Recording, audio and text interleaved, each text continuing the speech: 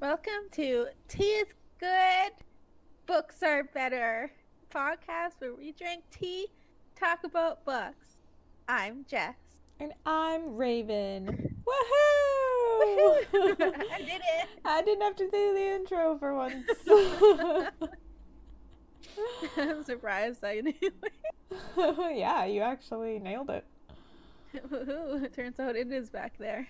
It is deep in the recesses of your mind. Yep. It's in my brain. Just lurking, waiting to be spoken. Apparently.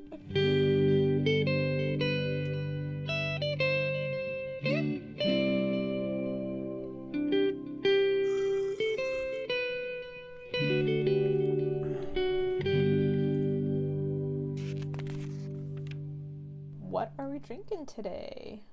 I am actually drinking a cold brew coffee. The From- fuck? I bought a container of Starbucks cold brew, and I've been chugging that all weekend. Like from the grocery Sick. store? Yeah, it's like black coffee, Yeah. but like in like jugs. It's freaking delicious. Jake bought some iced coffee in that form Yeah, during the heat wave because he still needed his coffee, but he was like dying. yeah, cause it's freaking hot. So everything was so hot, so we didn't want to drink hot coffee. I like it because there's nothing in it, so I can do whatever I want to it. Because I find like their little bottled Starbucks drinks are just so full of sugar, I just cannot drink it. So bad. See, I actually like those little, the ones in the Oh. glass bottles because I can drink that one without having to lie down for the rest of the day. Because coffee fucks you up. Yeah. And I don't know why those ones are fine, but apparently they are. Maybe it's not that much coffee in them or something. I don't know. I bet it's mostly cream. Yeah. Although these days that can also put me on my ass, so. Yeah. Welcome to adulthood. I hate it. Right? I went Why to is the my dentist body today failing? Oh shit. by myself. The horror. Welcome to being an adult, forcing yourself to make a dentist appointment and then go without canceling. Yeah. You gotta stock it up. Yep. Anyway, I'm drinking a vanilla cream. Ooh. And it's not the decaf one. It's another one. It's one of the new ones I bought from that tea place in New West. Mm. Well, Fancy. Jake bought it, but tastes good. Very Tastes like nice, vanilla. very nice. So we're starting this one off Yeah. with Tyrion. And I guess salsa. Okay, where did we leave them last time? Tyrion learns of the Red Wedding and plots with his father on how to deal with Oberyn Martell. And And what? Sansa is married to Tyrion and she is miserable. Wow, epic. Yeah. Chapter 58 is Tyrion. Tyrion is quietly getting dressed while Sansa sleeps. He thinks about how she didn't react when he told her about her mother and brother's death, and then eventually hearing her sobbing behind closed doors later on. Okay, I fucking called it that we would not see her being told. Yeah. I called it. Fucking know how George writes now. Yeah. Getting to know him. Yeah. He had considered going to her to offer comfort before remembering that it was his family who did this, so she's not going to want his comfort. It was his family? It was kind of the phrase. But Tywin? Yeah, Tywin was behind it, though. Does everyone know that? Tyrion knows that. But would Sansa know that? Or I does think he would Tyrion think just feel that guilty Sansa for will himself? blame everything on Lannisters. Well, I guess, yeah, if Joffrey wasn't such a fucking dick, then And Cersei. Yeah. Like, she also blames it on Cersei. true. He instead chooses not to share the gorier details of what happened to their bodies. Robb had been hacked and mutilated, and her mother had been dumped naked into the Green Fork as a mockery of the Tully funerals. Jesus Christ. Yeah. I was very sad to read that. Like, ugh. Spent all this time getting to know them, and then, ugh, this is what happens. It's almost as if he wasn't anybody. He's just some random person that we're hearing about now. But it was like, no, this was Robb Stark. And now we're just hearing about him being mutilated like it's no big deal. Yeah. It's kind of... Yeah. It's shocking, for sure. It'd be real sad. And it, like, makes me wonder how it feels to write something like that. True. Anyway, maybe we'll talk more about that later, because I feel like it goes kind of deeper into it in maybe one of the later chapters. Tyrion and Sansa had been given the spacious apartments above the kitchen keep that had enough rooms to house Pod and Sansa's servants. Somehow Varys had managed to get Shae as one of Sansa's servants, and the other is Brella, who Varys had suggested to him. She was one of Renly's servants and knew how to keep secrets. Yeah, she didn't let out any of Renly's lovers out. Like, sexcapades. She didn't rat out Renly. Yeah. Tyrion sneaks out and he heads down to the cellars where the dragon skulls are, where Shae is waiting for him. Shae is in a playful mood, blows out the candles, and makes Tyrion catch her in the darkness. Well, she lets him catch her in the darkness. Because he couldn't really do shit. Yeah. And then they do the horizontal tango. Afterwards, Tyrion says that they should get dressed, as it's almost daytime, and Sansa will be waking up soon. She begins to massage his shoulders and asks what's stressing him. So he's like, let me see, my wife, my sister, my nephew, my father, the Tyrells, Varys, Pycelle, Littlefinger, the Red Viper, my face. And Shae assures him that she loves his face. And while Tyrion appreciates this, there is a very logical voice in his head yelling at him that she's a whore and she's paid to love him. As they feel around for their clothes and get dressed, Tyrion feels sick with remorse and anxiety. He understands the great risk he's putting Shae in by sneaking around with her, and he thinks about getting rid of her. He thinks about giving her to Chitaya, where she can have all the silks and gems she could want, and gentle highborn men, rather than the men she's used to after following armies. Mm-hmm. Or maybe that he could even wed her to someone. He thinks about how he's seen this guy called Sir Talad eyeballing her. Is that just some rando, like, guard? I guess. It's some rando knight. I don't remember Sir Talad. Yeah, I haven't heard that name. And he is also gathering the strength to sit through Joffrey's wedding that day. Shae tells him that she will go first to help Brella with the bath water, and tells Tyrion she loves him before heading up. He thinks about how he loved her, and then he also thinks again about how Sir Talad would make a good match for her. And that is that chapter. Does he decide at the end there that he's going to? It's like at the end he's like thinking like this guy's a good match for her. I should wed them. Okay, but he hadn't yet decided to. No, it was more like a thought. Like I should do this. I should do this. Okay.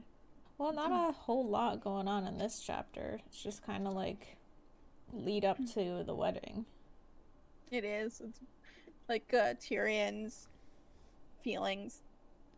Yeah, it's basically anxiety and that stuff.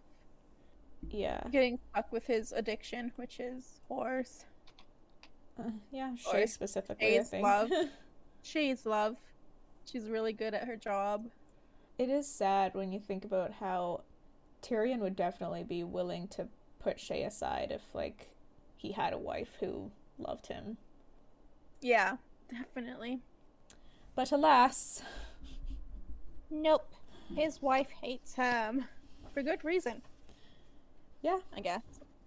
Like, he gets it. He understands it. It's not personal, though, I don't think. Sansa just hates Lannisters. Yeah. I think he knows that, too. Yeah. He totally gets it. But it doesn't make it hurt less, I think. True. He's very hurt by Sansa. Yeah. Well, he's just hurt by... It's not because... Like, he's not in love with Sansa. He's just, like hurt by the idea of his wife not loving him, and he's like stuck that way he doesn't forever. like that. Yeah. Yep. I mean, he's stuck in a loveless marriage. No one wants that. At least Sansa got the good one. the one good one. You mean out of the Lannisters? Yeah. Yeah, I guess they could have like wed her to Lancel. Ew. He's such a little worm. He is. And then we also learned that Sansa knows about her family's deaths now, so a little skipperoo there. And it's Joff's wedding. That day, yeah. I wonder if George had written that scene and then just cut it later of her finding out, or if he just like didn't write it at all. I think he just preferred telling it from Tyrion's point of view, possibly, instead of writing about, how old is she, 13? Well, yeah, I mean, about that's ultimately what he went with. 13-year-old girl's view. But it still could have been from Tyrion's perspective. I'm wondering if, like, in his first draft he wrote it, or if he just, like, decided right from the beginning that he was going to skip it. Possibly. He could have written it. I didn't mind how Tyrion viewed how she wasn't able to keep her face so cold the entire time. Yeah. I thought that would have more of an impact from his point of view of how good she's gotten at hiding her emotions. I imagine she just, like, dissociated. Yeah. Like, how can you possibly hear that news and not react without just disengaging from everything around you? That'd be extraordinary. Yeah. Shae is one of Sansa's maids. I guess this is the first time we're finding out about that, right? Oh, yeah. At first, I thought, like, I was wondering if the show just did that because it was easier to keep her around instead of adding, like, a whole new characters. Yeah. For her to be servants of, so I thought that was pretty interesting. That Shae actually did end up being one of Sansa's maids. Indeed. Just a lot later than in the show. Yeah. Tyrion really lucked out. By having her so close? Yeah. Having Varys managing to pull her from the other family and gave her to what's-his-face, Tyrion. Well, I was under the impression that the other family really liked her a lot, too. Yes, but I imagine if, like, the king's aunt needs a handmaid, she's the one who's gonna get it, you know? The Lannister called for her. Yeah. Exactly. But they have no say.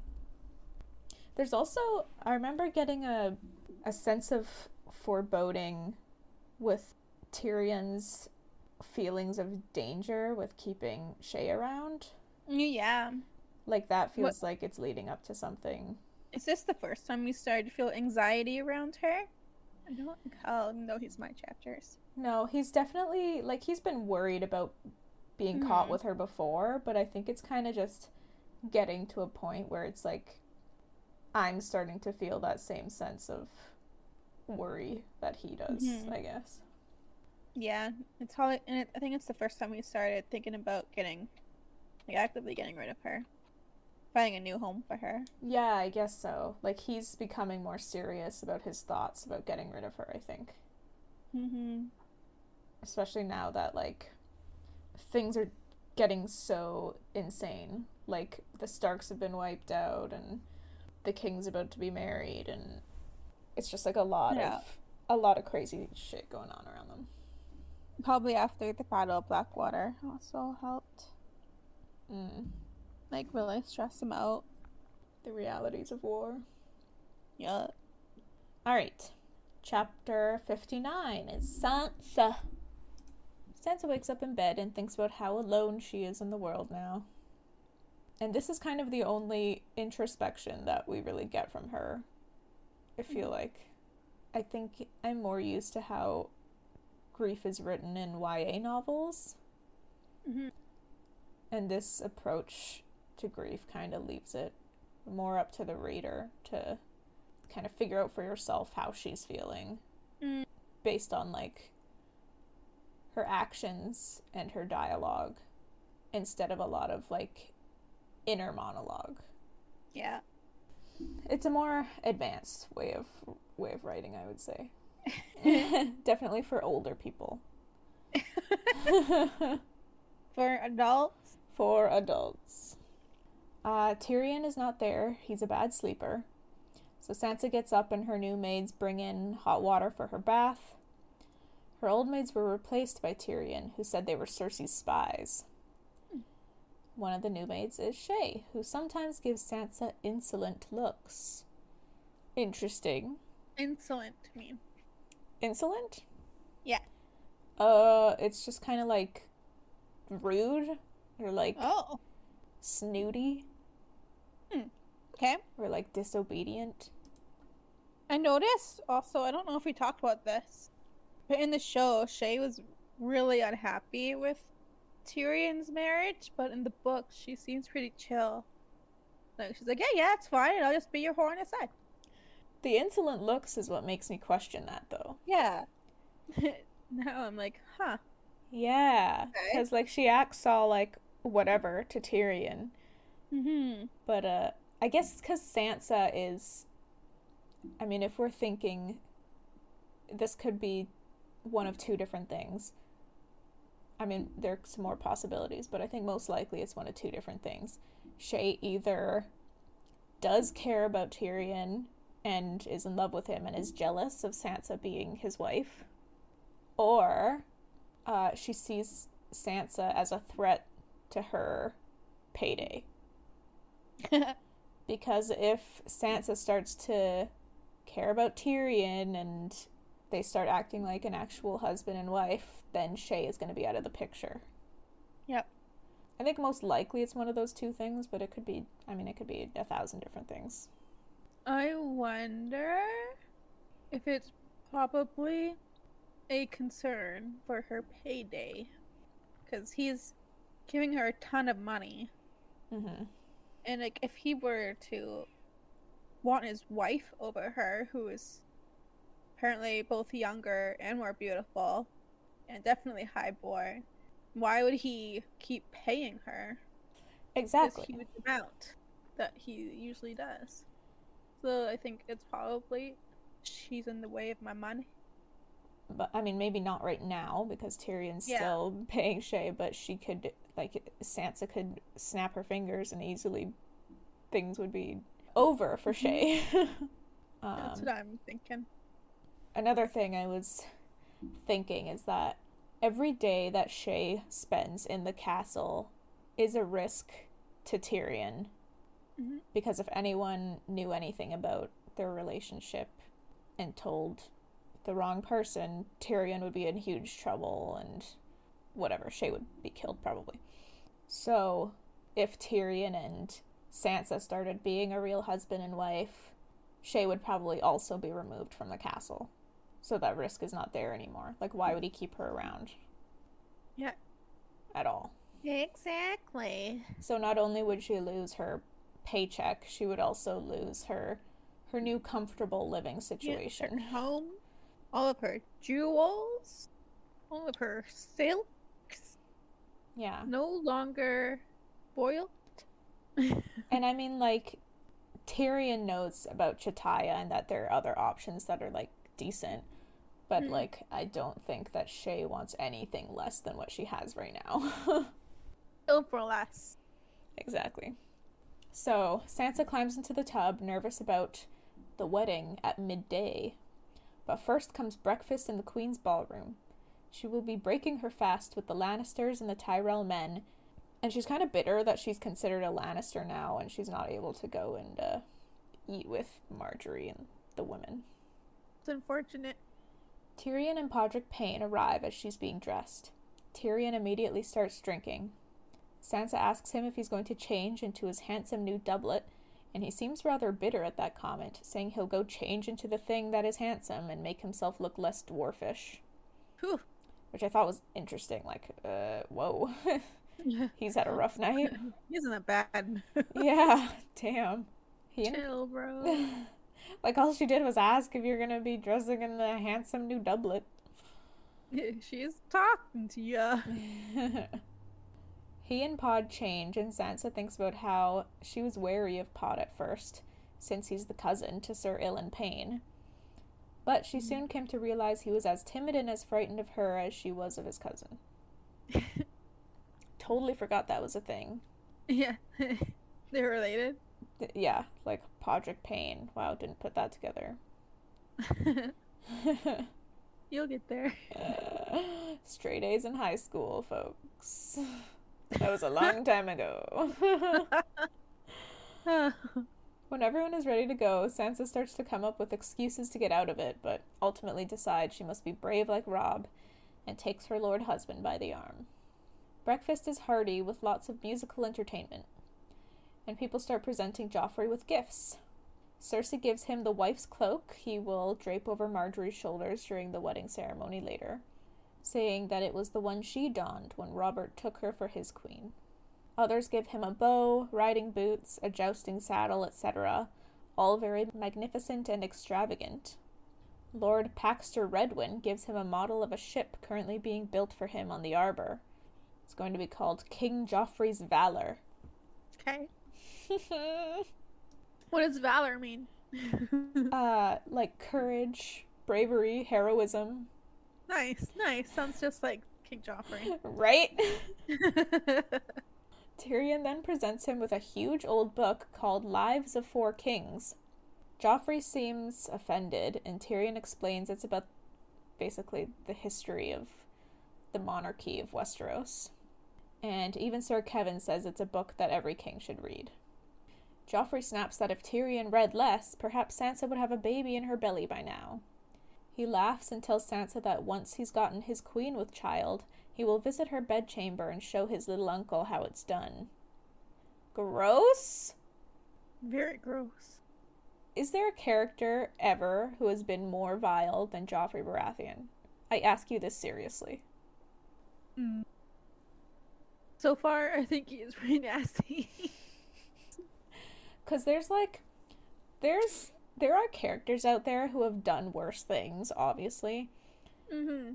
But I feel like, I don't know, something about Joffrey, he just feels so real. Like, he feels like he could be a real ass person. There's a cruelty to him that, like, it really bothers. Like, not just me, like, lots of people.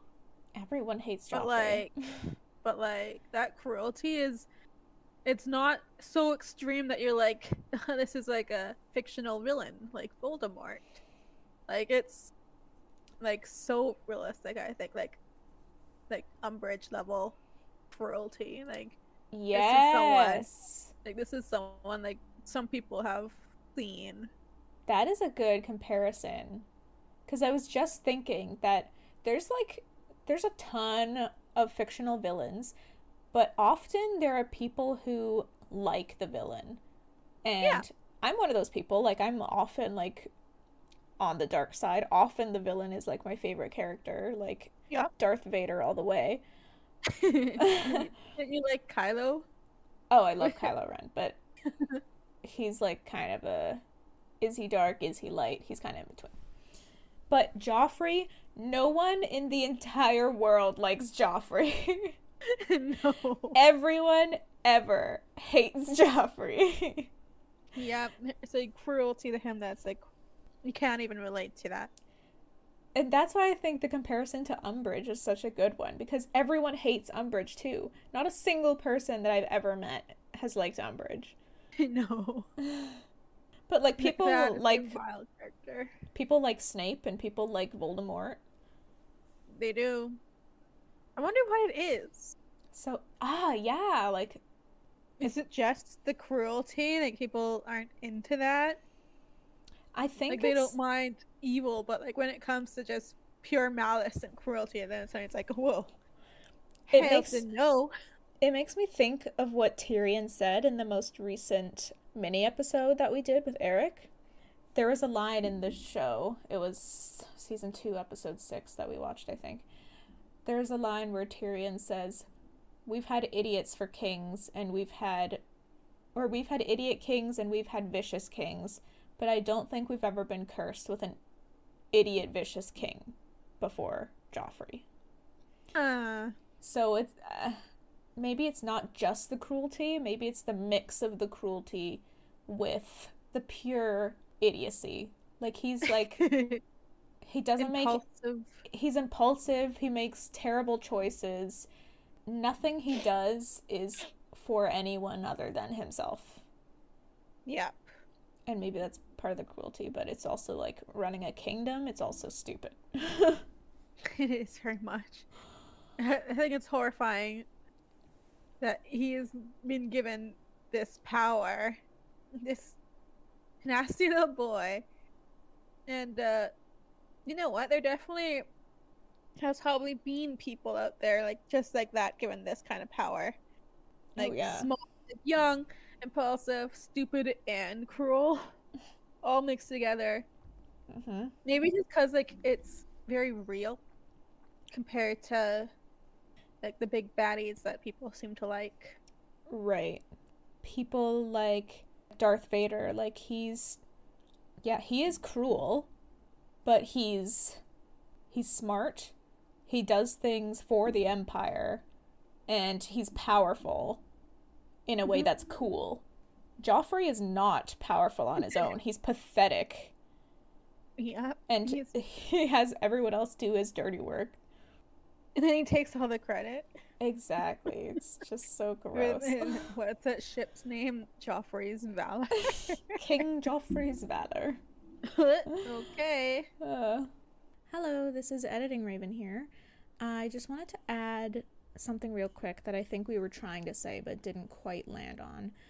The comparison between Umbridge and Joffrey, I think, is important because a lot of their actions in their stories are more small scale than characters like Darth Vader or like Voldemort, who are trying to rule the world or rule empires.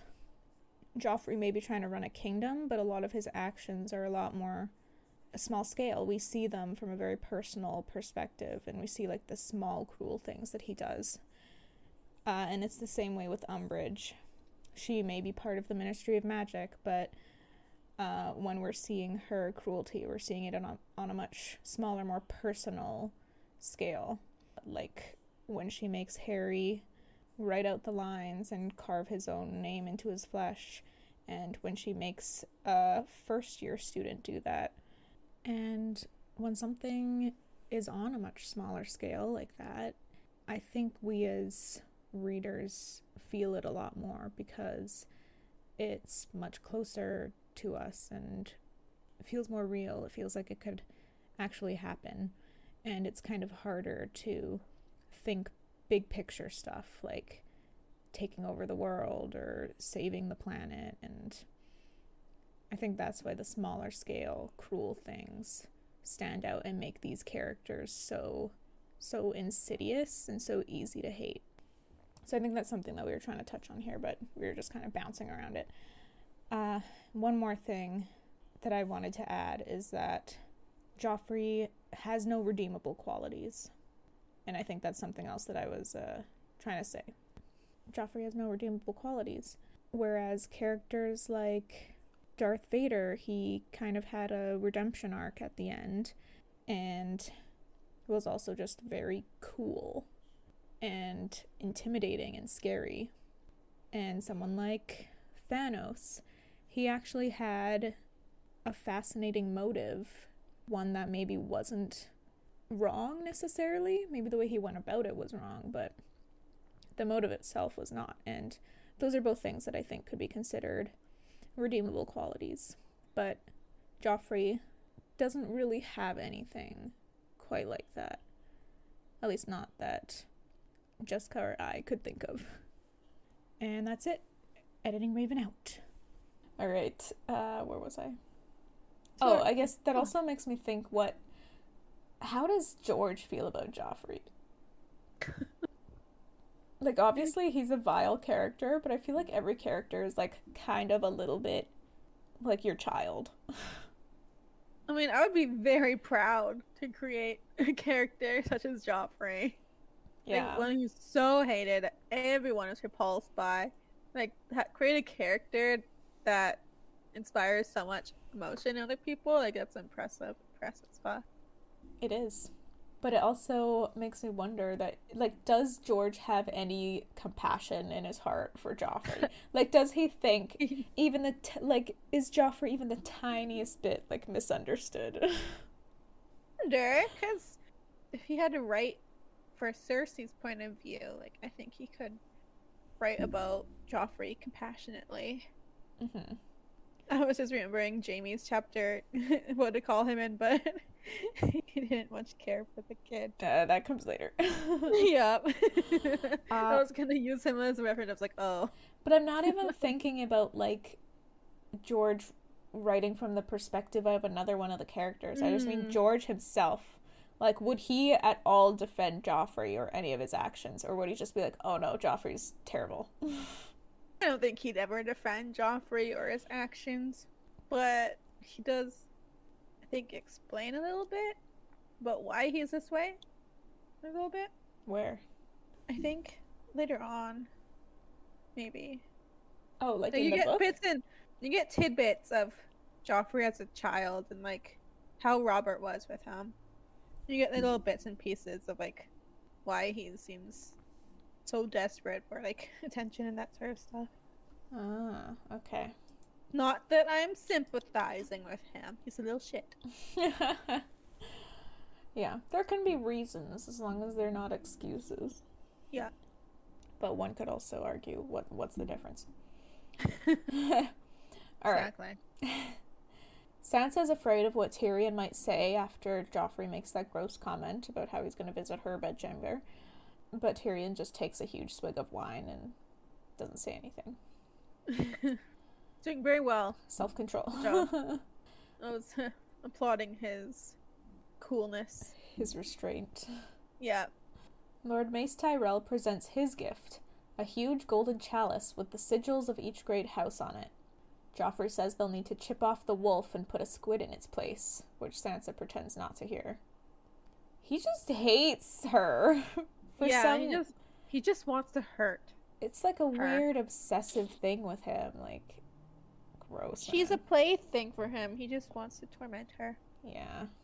Lastly, Lord Tywin presents his gift, a longsword whose steel is rippled with black and red. Ooh. Many of the men make compliments, and Joffrey is so excited he starts slashing at the air. He asks what he shall call it, which makes Sansa remember Lion's Tooth, the sword Arya had flung into the trident, and Heart Eater, the one he'd made her kiss before the battle. Gross. Yeah. The guests... 2 failed swords already. What happened to Heart Eater? Did something happen to that one, or...? Right? Well, I guess it's not Valyrian steel, so it's shit. Yeah, he might still have it, but... Yeah. Whatever. The guests start shouting out names, and Joffrey decides on Widow's Wail, saying he shall make many a widow. Okay, dude. Uh-huh. Has he killed anyone at all in battle ever? I don't think so. He continues to swing the sword about until someone warns him to take care. Valyrian steel is very sharp. Joffrey says he knows, and then brings the sword down onto the book Tyrion gave him. He hacks the book into pieces, and Sansa can see Tyrion struggling with his fury. One of the Tyrell men even mentions that there are only 4 copies of that book that were written in Caeth's own hand. I guess that's whoever wrote the book. And Joff just says, now there are 3. Big oof. Mm-hmm. Writing out books was a whole ordeal back in the day. They had to be handwritten. Yeah, it's by hand. All of them.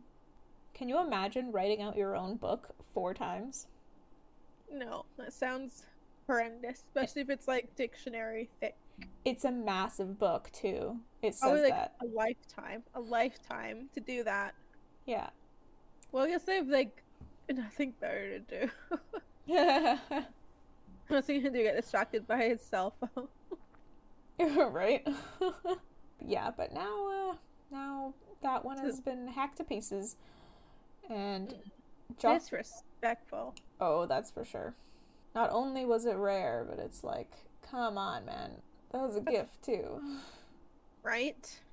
Joffrey turns to Tyrion and says, Tyrion and Sansa owe him a new present. This one is all chopped to pieces. Douche. Douche. Tyrion suggests a dagger to match his sword. Perhaps one that is also Valyrian steel with a dragon bone hilt. Joffrey seems taken aback.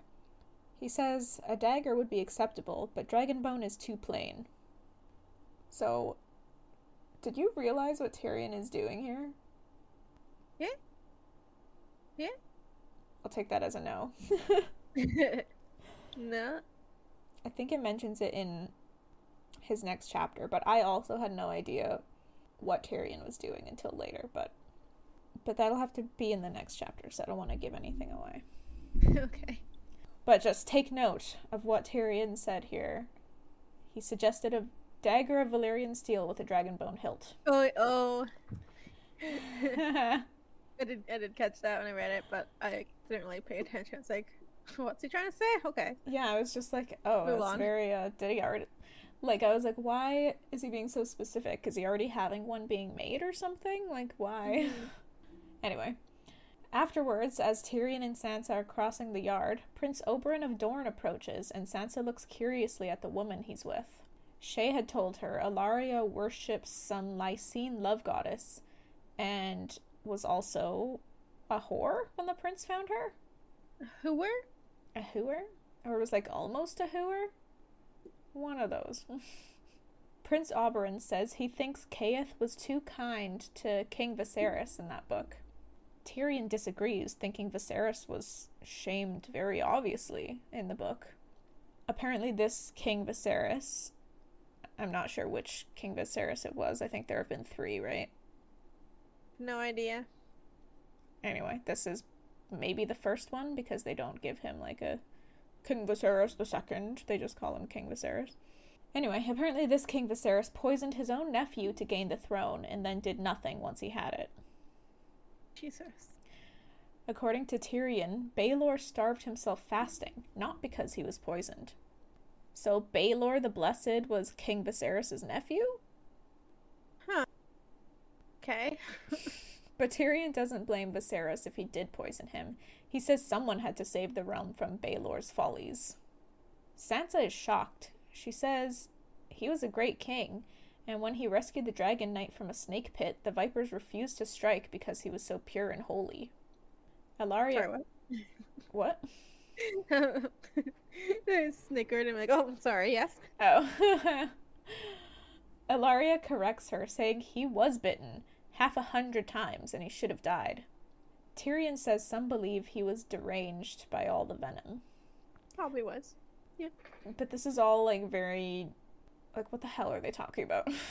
You're right. I'm like, trying to keep up with the names. I'm like, It just What are we talking about again? Yeah, it feels like something that might like come up again later or something, which is why I'm including it.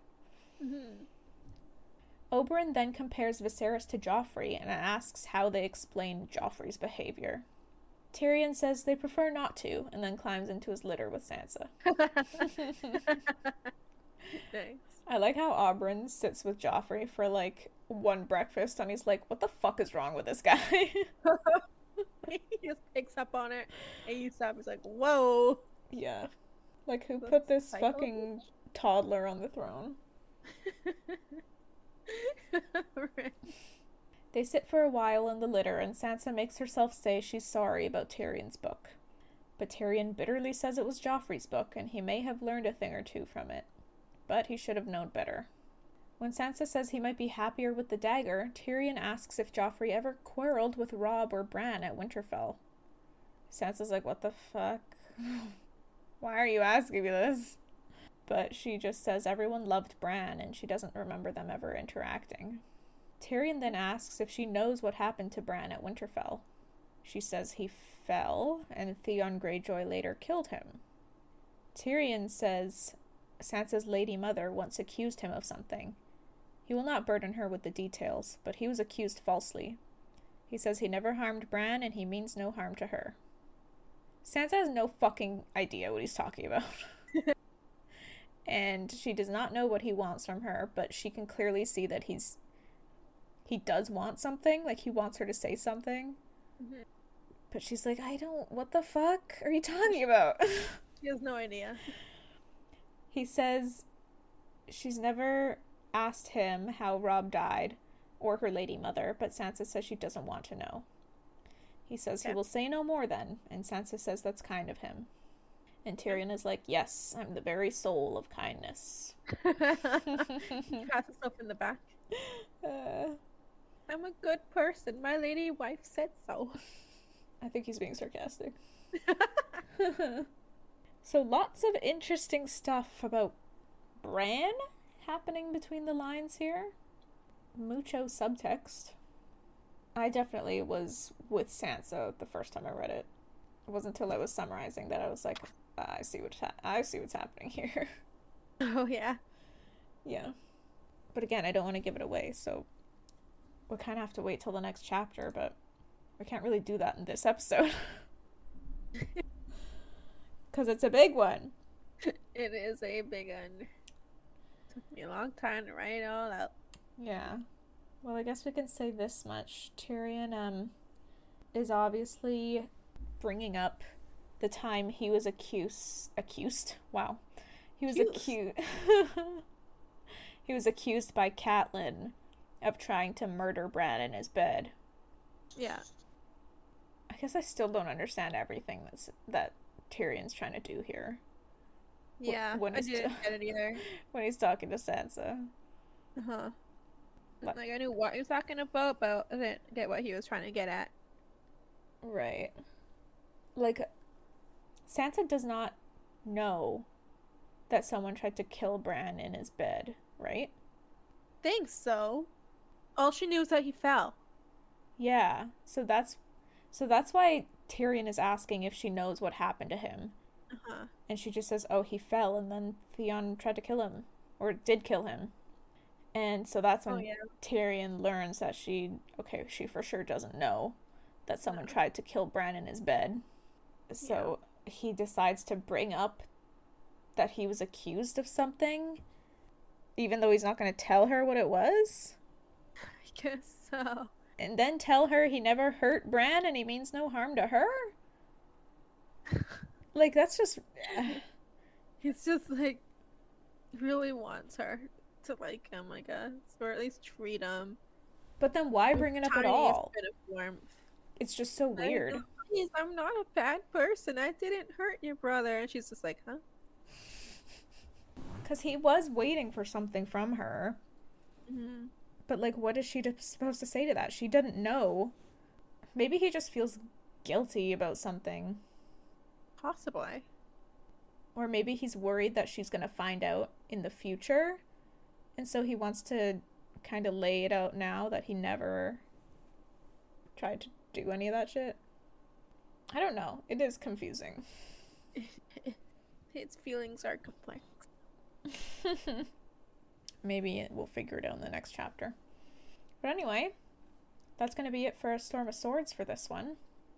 Ooh. I guess we can do some quick catching up. We have a few minutes left. Cool. I went to... Hey, did you... Oh, sorry. You go first. Just because I was going... Did you watch the last season of that show? Oh, Brooklyn Nine-Nine? Yeah. I'm like 7 episodes in or something. I don't remember how many. Johnny and I just blasted through them. Oh.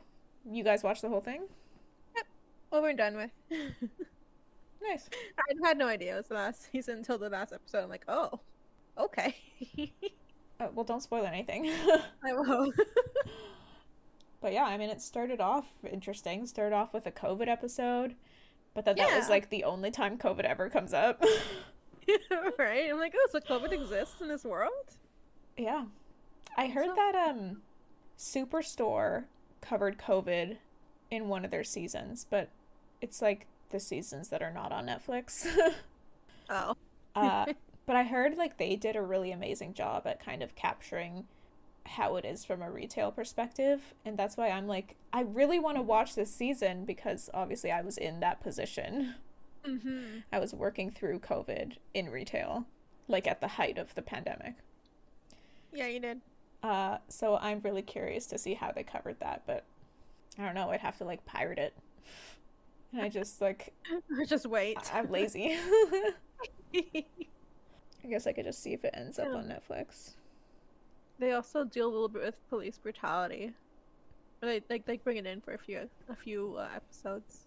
In Brooklyn Nine-Nine. Yeah. Yeah. They're actually interesting. They are pretty good about covering some very real topics. Like there have been previous episodes in previous seasons where sexism in the workplace, they kind of cover that stuff, and it's all kind of from Jake's perspective, and he's like learning, especially about his own like participation in those kinds of things. I don't know what I would call it. And then and this one is kind of the same thing. They like actually talk about George Floyd, and there's like consequences within the precinct, and it's interesting. I don't know how I feel about it. First I thought it was kind of like off-putting, but I did like it. They got more into it now that we get. Okay. Because like I don't think it would have been appropriate for the show to ignore it. Yeah. And make a whole season without talking about it. So I do think that them doing it was the right call. Definitely. And it was tasteful. Like I think that they learned a lot, I guess. But also like I'd be curious to hear how someone who is more affected by racial profiling and that sort of thing would think about the show covering it and how they did it. Oh. I went to a burlesque show on the weekend. Ooh. your ooh got cut off. Yeah, it sounds like Yeah, I was at the Rio in Vancouver, and one of Jake's friends' girlfriend was in it, so that's kind of why we were there. Cool. It actually looks so fun. Wow. Yeah, like if I had any balls or time, I would probably try it. It looked fun. Is it just dancing? Yeah, it's basically just dancing and taking your clothes off. Cool. They like get down to their tiny thongs and pasties, and that's as far as they'll go. Awesome. Yeah, it's really fun. I think I remember saying that's something I was interested in like going to with Johnny, but he kind of looked really uncomfortable with the idea. Oh. I did kind of notice that, like, maybe this is just me, like, overthinking things, but Jake wouldn't really react unless I reacted first. Like, he wouldn't clap unless I was clapping and cheering. Ah. So I don't know if he was just like, you know, because people like will often only clap if they hear someone else clapping first. True. Like no one wants to be the first clapper. So I don't know if it was more like that sort of thing. Like he just wasn't thinking about it, or if he was like actually trying to be mindful and like not be cheering for naked women when I'm right next to him. That's cute. I mean, I don't know which one it was, but it was just an interesting thing that I noticed. Yeah, it's the same with Johnny. Like, the whole idea doing that with his girl when he has a girl, it makes him really uncomfortable. You can still go and, you know, appreciate. There's a ton of different types of bodies too. Like I think it's a great way to celebrate all different kinds of bodies and types of femmes out there, you know? Pretty cool. There was like a woman in her late 40s. Wow. There were like people who were like 90 pounds. There were people who were like 300 pounds, but like whatever. They all looked amazing, and it was just a great way to celebrate all sorts of bodies and shapes. And I think Johnny should go, is what I'm trying to say.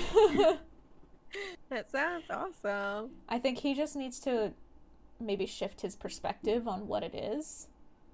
Mm-hmm. Like, it's about empowerment and it's about celebrating different types of bodies, I would say, from my experience there. Yeah. But maybe he's, like, kind of interpreting it more as, like, a sexual That's what I'm experience. So, yeah. It is for him. So maybe, just needs to shift his ideas on it a little bit. Yeah. Anyway, guess that's good. That's about an hour. Awesome. Thank you so much for listening. If you want more of the podcast, please follow us on Instagram. You can follow the podcast at TIGBAB Podcast, or you can follow us separately. My handle is Crimby, Jess's is just.egan24. You can also find us on Facebook. Just search TIGBAB Podcast or Tea is Good, Books Are Better, and we should show up there. Also, please subscribe to our good friend Bahrami on YouTube. He's the one who made our jingle, which you heard at the start of this episode, and he's a really cool guy and makes dope stuff, so check him out. And you can also join our Patreon, patreon.com/teaisgoodbooksarebetter.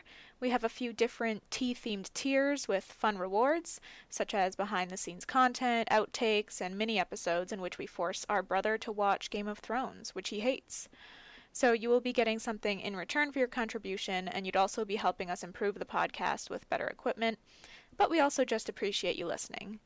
And please don't forget to share the podcast with your family and your friends. It is the best way for us to grow. Join us next time for the Purple Wedding. Oh ho ho. 2 weddings in 1 book. I'm 2 excited. weddings. Will this one be any less bloody than the last one? We'll see. Doubt it. Hashtag doubt. Thanks for listening. Bye. Bye.